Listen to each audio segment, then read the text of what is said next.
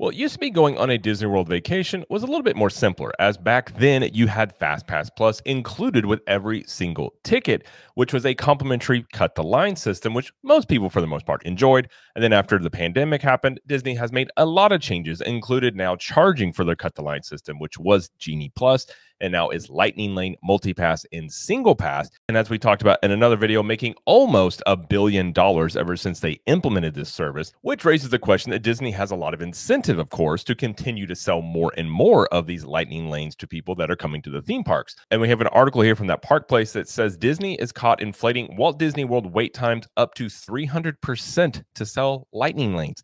So I figured let's read through this article and give some thoughts on it. So hi, I'm Jared with Capture the Magic. And again, this article is from that park place, and this is written by Marvin Montanero. I think is how you say his name. If not, I apologize. Says Fast Pass used to be included in every Disney ticket, whether you were a resort guest, an annual pass holder, or someone who got in for free because they're friends with a cast member. Fast passes were just a part of everyone's Disney day. This was something Disney always had over its chief rival, Universal Studios, who sold its Express Pass system at an upcharge. And like we said, this changed after the pandemic here, and they said financially, the service can be considered a success for the company, garnering more than $700 million for the Parks and Experiences division. However, the service has been substantially lowered the value of Disney's base theme park ticket, which may have played a role in the recent record low attendance seen at Walt Disney World. 4th of July and Labor Day, both holidays that typically see the parks packed with people, experienced low wait times and crowds throughout Walt Disney World. With such low wait times, there isn't much demand for a paid line skipping service like Lightning Lane. However, it seems as though Disney is trying to artificially create demand in order to drive people toward Lightning Lane. Recently noted Disney historian Joshua L. Harris tested Disney's posted wait times against the actual time he waited in the standby queue, and the results were shocking. So I will just say the 4th of July and Labor Day, I think years ago, maybe 10 years ago, these were much busier holidays, like 4th of July especially. But recent trends have changed. I mean, one thing since COVID, like some of these trends did change. 4th of July is not as busy as it used to be, even this past year, but years, especially since 2020. And Labor Day is historically a pretty low visited holiday in terms of like the list of holiday crowd levels. It's typically on the lower end of that. So while it has been lower in recent years, I wouldn't say this past year was anything exponentially different than say past years, at least from what I've seen. But I just want to put that out there that, historically speaking, 4th of July has been much busier than it has been, I would say, at least the last like 3 to 5 years. Joshua L. Harris says here on Twitter X, did a quick visit to all Disney World parks yesterday, and here are a few examples of inflated wait times thanks to upselling Lightning Lane. And they have the tweet here by Joshua L. Harris, but let's just go over to his Twitter X to check that out. So he says, did a quick visit to all Disney World parks yesterday, and here are a few examples of inflated wait times thanks to upselling Lightning Lane. Posted versus actual. Flight of Passage, posted 50-minute wait, actual wait was 25 minutes. Expedition Everest was posted 25 minutes, actually was 15 minutes. Tower of Terror was posted 40, was actually 10-minute wait. Pirates of the Caribbean was a 25-minute wait, was posted, but it was only 15-minute wait. And the Haunted Mansion was posted 40 minutes, and it was a 30-minute wait. He says, while some will say / think this is better than the inverse, that blatantly obvious statement is also a moronic one to make. Accurate wait times are important to plan one's day. And if they're overly inflated at times 250%, it means that less people will get to experience them. He says, I know this because I did it. Whenever there was a downtime, or we always overly inflated the numbers to discourage guests from entering the queue. The difference is that it was a temporary and ultimately good guest service. Today, it's decidedly the inverse. And it goes on to say here, he confirmed to that park place that when tracking the time, he began the moment he entered the standby queue and concluded when the experience officially began. For many attractions, this is a pre-show. For Flight of Passage, for instance, it was the second pre-show. For Haunted Mansion, it was the moment you enter the mansion into the foyer. For something like Pirates of the Caribbean, time was tracked up until the moment guests were loaded onto a ride vehicle. Flight of Passage, the top attraction in Animal Kingdom, had a posted wait time of 50 minutes, but when Joshua got in line, he was watching the second pre-show for the attraction at just 25 minutes. This is a 100% inflation of the wait time.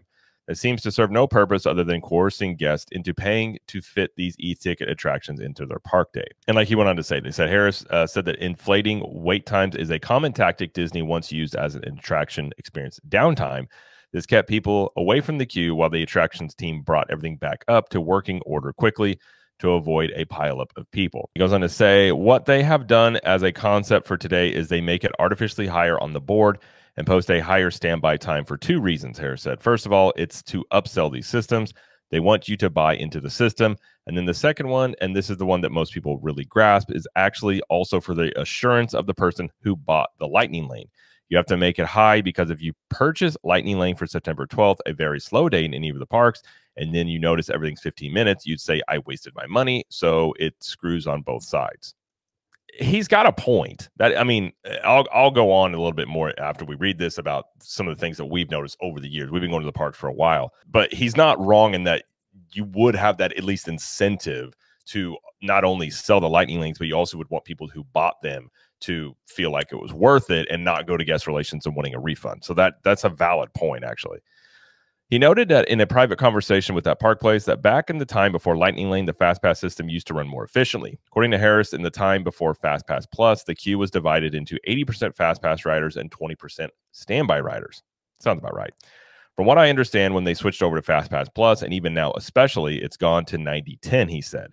And one of the problems is that they don't give any leeway for attraction downtimes. They don't give any leeway for any other operational considerations.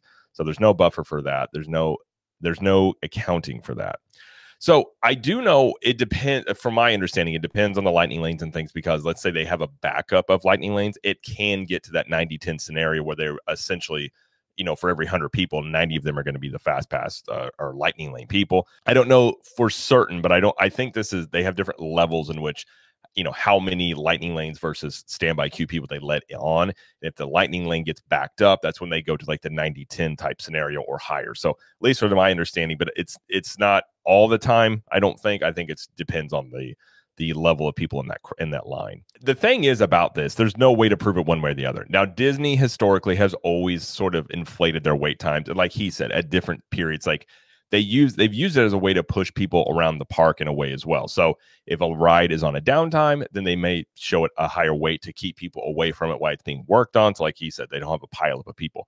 They also, you can use it, and they have used it in the past, to move people around the park more. So if a lot of people get congregated in one area, if you show higher wait times in that area and lower wait times in another area, you're more than likely to push those people to go over in that direction. So they've used it many ways in that way. Also, a lot of times people would much rather wait less in line versus waiting longer in line. So if they posted it, say, for 20 minutes and they waited 40, people aren't going to be very happy. Whereas if you posted for, say, 40 minutes and then they waited 20 minutes, at least in this like scenario, they would be happier about that. Now, this was something that was very common at Disney, but what brings all this into question now is when you're selling the Lightning Lane or Genie Plus / Lightning Lane system that they have been selling, which then brings into there's financial incentive to show higher wait times to get people to look at those wait times and say, oh, I don't want to wait 60 minutes for this. Let's get a Lightning Lane to not wait an hour for this ride. And before, it could have been just moving crowds around. It could have been, wanting people to feel like they waited less in line than initially thought. That makes them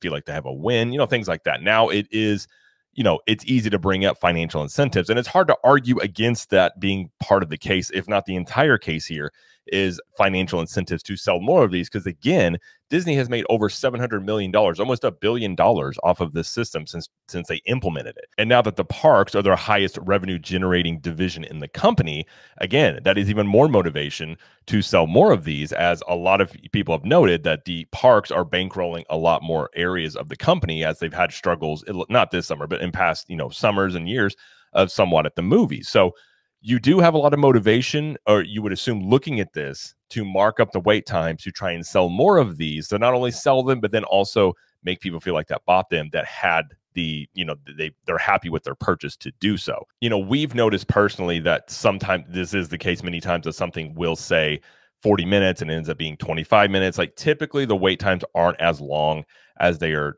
typically listed at Disney. But I guess the question comes into, do I think that they're doing this specifically just to sell more Lightning Lanes? I'm not going to say 100% of it is just to sell more Lightning Lanes, given they've done similar things in the past before they had paid, Lightning Lanes in Genie Plus.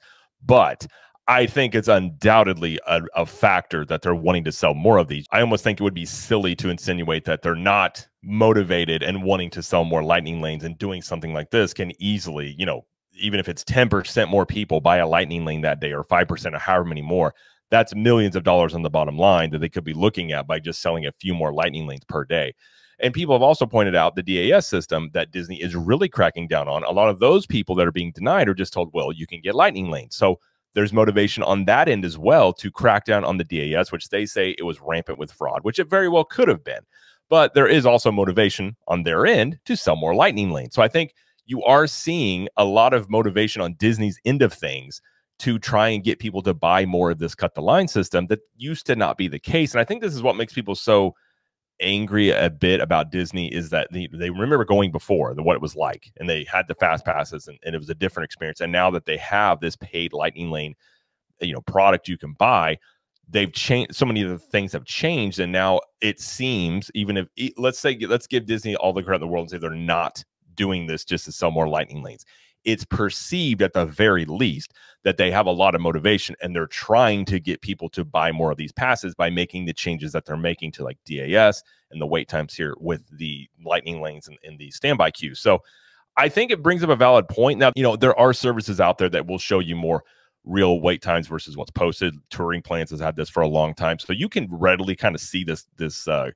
these numbers out there. And, again, a lot of times they are inflated. It could, in their defense, it could be for a lot of different reasons. I'm sure you can always make a science of theme park wait times. I don't really sure how they measure them anymore. They used to give you would get in line and you would get a red card and you would walk through, and they would do that every so often to sort of measure how long it was taking people to get through that line. So I don't really sure how they do it nowadays. But again, I think that, this guy has a point in bringing up these wait times being very inflated. And so, back in the day, you would have seen this and thought, oh, that's cool. Like I thought it was going to be a 50-minute wait, but it was only 20 minutes. That's not bad.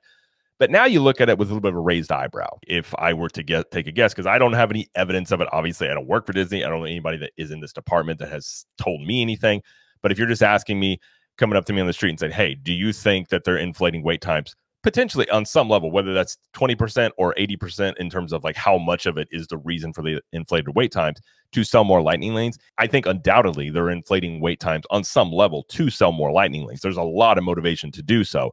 And to act like they wouldn't do that, and to insinuate that they wouldn't be doing this, I think it's a little bit of altruistic thinking about Disney because they have a lot of motivation. Again, it's become a huge revenue maker for the parks, and as corporations go, as stock prices and the stock market type companies go, they want to make more money every year or that stock price will take a hit. So they have motivation to show even more revenue, especially considering they've even said themselves the crowd levels have been down, but the revenue has even gone up a little bit. So what's happening in the parks is less people are coming, but they're charging more per guest. You've seen this also in movie theaters. Less people are going to movies now, but tickets are more expensive. So again, the amount of people going to some things is less, but they're being charged more per person. So that's been what's going on at Disney. They don't much care, in my opinion, if the attendance goes down necessarily, as long as that revenue does not. So if they could be getting a little bit more aggressive, especially they've talked about going into 2025 as the demand is lowering. It's not what it was.